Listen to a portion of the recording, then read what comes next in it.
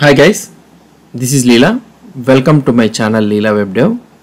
So we are already started this Angular 17 new course, right? We have already completed one video.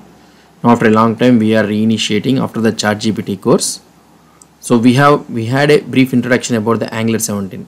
So this Angular 17 course will be a little bit different. So we will be approaching in a little bit different way. So if you want to learn more about the basics and all those things, means we have already Angular complete tutorial. You can watch that one. Here I will be assuming that you have a basic knowledge in Angular, so I will be completing little bit faster, and also the new features I will be explaining you in this one. So fine, let's move on to this one. So in order to install, first we will start with a basic application. In order to install a Angular application, or in order to create a new Angular application, 17 application, so what we need to have is, the first one is we need to have a Node.js installed in your operating system. So for Node.js, you know that Node.js, if you type here, you will be able to see in the home page. So this is the current version, or this is the recommended for the most users it is running. So you need to install this one. After installing, you can go to the command prompt, and here you can write node -- version.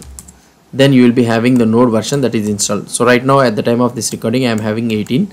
Okay, you are having 20 also, so it's not a problem.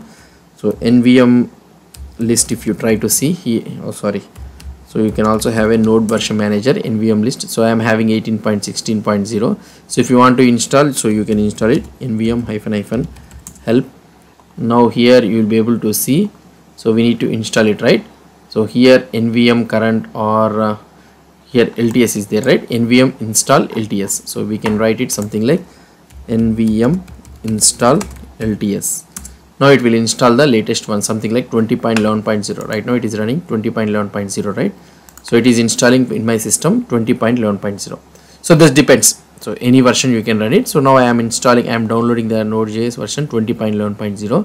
after successfully installing this one, I will get back to you.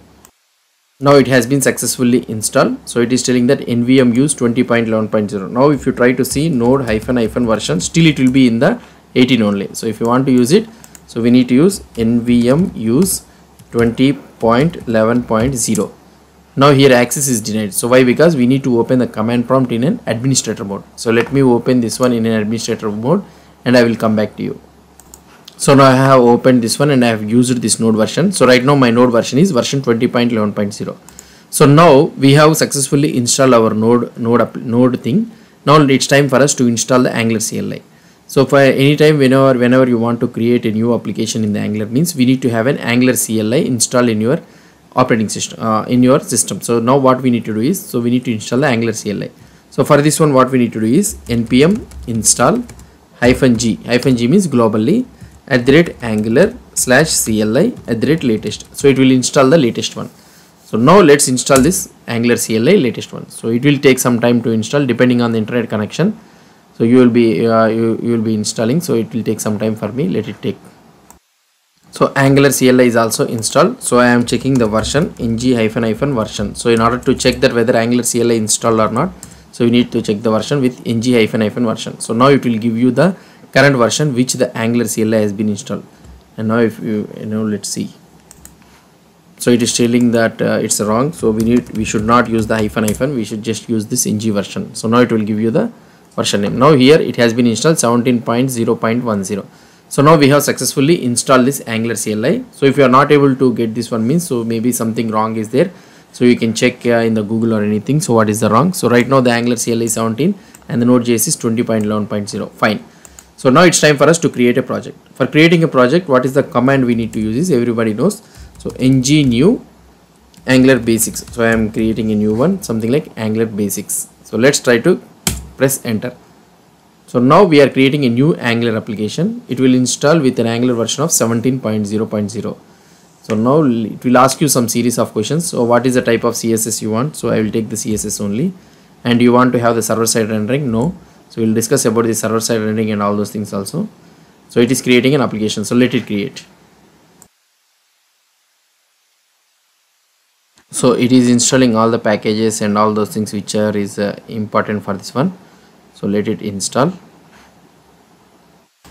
So now it has been successfully installed. Let's go to the project. So that is nothing but Angular Angular basics, and now you can type the command ng serve --open. Now you will be able to see the project will be opening in localhost, something like that. --open means directly the localhost URL will be opened in the browser. So it is compiling the entire thing. So let it and compile. Here you will be able to see it is building the application. So now we are able to see that localhost 4200 has been opened, and if you open here, so the new tab has been opened in the browser, in the Chrome browser, and now it is opening. So the default browser whichever you have selected, it will open this one. Now this is the basic thing. So this is our Angular 17 new app. So now we have successfully launched the Angular app. Now in order to open this project, so you can go to the Visual Studio Code. Okay, so this is our Visual Studio Code, and here this is our Angular basics. I have already opened this one, or otherwise you can go here and click on the open folder, and you can select that folder which you have created recently. Now this is our project. So now if you try to see, these are all the folder structures and all those things we have seen it. And in the package.json, so this is our package.json file, sorry, not JSON. So this is our package.json. So here we are having Angular core 17.0.0, Angular forms, everything is in 17.0.0 only. So this is the for this entire thing for development, I will be using the Visual Studio Code. And if you want to have any changes or anything, means please let me know in the comments. So I will try to change those all the settings and all the things. If you are not able to see the font or anything, means let me know. And tsconfig.json, so this is our TypeScript configuration.